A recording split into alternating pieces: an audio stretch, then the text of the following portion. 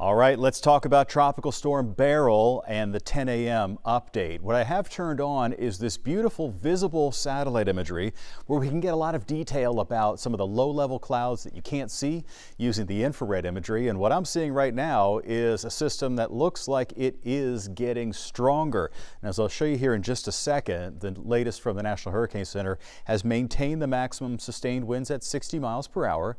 And sometimes these things can ramp up and the winds won't increase right away, but I expect this thing to start to strengthen later on today. You could actually see some of these low-level cumulus clouds feeding in to the storm, in fact, all around it, and then near the center of circulation. Just over the last 2 hours or so, we've seen a big flare-up of cumulonimbus clouds and transferring that energy from the Gulf of Mexico up into the clouds. And so that is certainly concerning, definitely. So here's the latest look at the 10 a.m. advisory from the NHC, showing that the pressure has dropped just a tad. Earlier this morning it was at 1,002 millibars.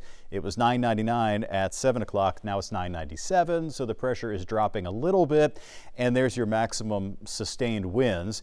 And the system, the forecast track really has not changed very much compared to where it was before. A lot of the models have been back trending toward Corpus Christi again, and so they have moved. It looks like they've kept the forecast track either right around where it was or maybe just nudged it a little bit over toward Corpus. The bottom line is that because of the way the cone is set up, and this becomes really important when you have a north to south moving storm, is that if it follows the left side of the cone, it's going to end up making an early landfall south of Corpus Christi.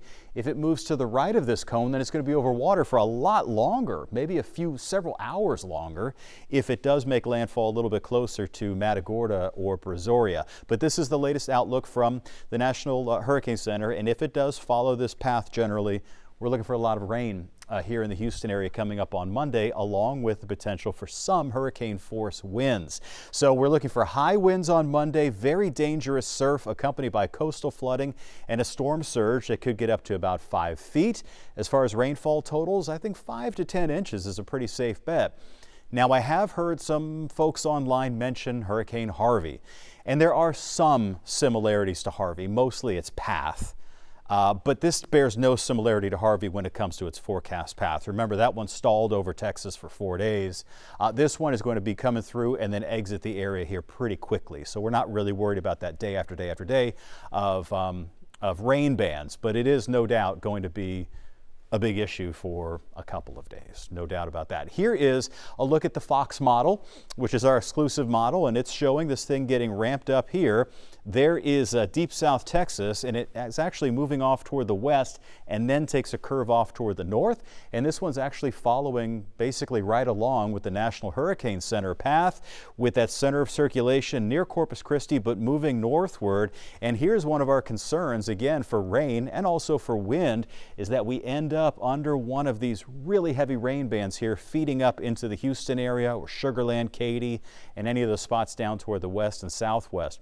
So this is when we'll be in for, and this is Monday morning, in for the high winds, the heavy rain, probably the greatest amount of storm surge coming in. So that is when we really want to be prepared to stay indoors for really most of the day on Monday. By Tuesday, it should start to exit the region, although there may be some lingering thunderstorms behind it Tuesday and the rest of the week. The path is still pointed at an area between Corpus Christi and Matagorda.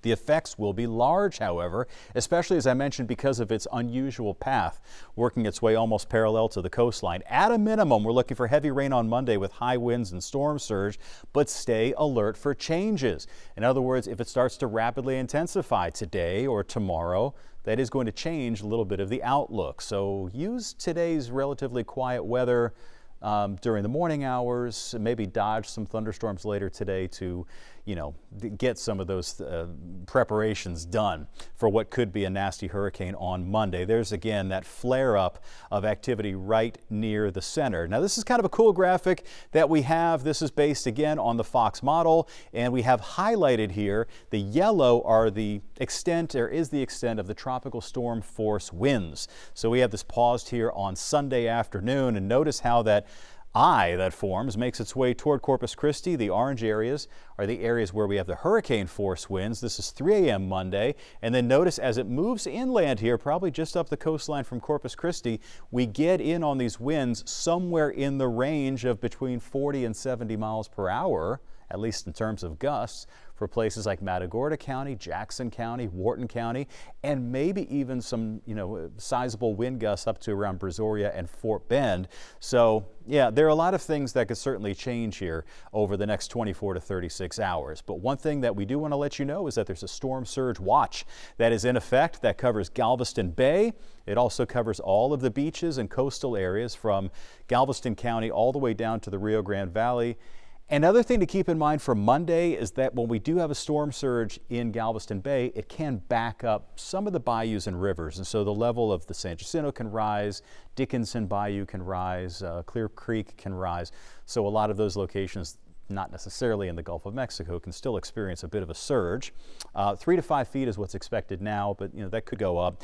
Hurricane conditions are possible within 48 hours for this highlighted area, including Brazoria County and points southwestward, and that's our hurricane watch that is in effect. Now, I want to leave you with this. This is the GFS model look at wind gusts, and notice as this storm moves up from the south, we start to see some of these, more concerning wind gusts. Now, the GFS is showing the system moving farther to the west, a little bit farther inland, which would leave us in the path of these 30, 40, maybe 40 mile per hour winds with some higher gusts. So that'll be coming up again on Monday. Finally, I will leave you with this, which is the rainfall projections. This purple area here, which does include the greater Houston area and just off to the west, pretty solid 6 to 10 inches of rain will be possible. So the bottom line is, right now the National Hurricane Center has it making landfall between Corpus and Matagorda as a Category 1. But just be advised, we're going to be updating you through the day today and tomorrow in case this thing really starts to ramp up and get a little bit stronger. For now, make your hurricane preparations, get some cash, gas up the car, get some groceries and water, just in case we do have things like power outages or in case you really need to just hunker down coming up on Monday. We'll have updates for you through the day on Fox Local, on YouTube, on fox26houston.com. So please check in with us frequently for updates through the weekend.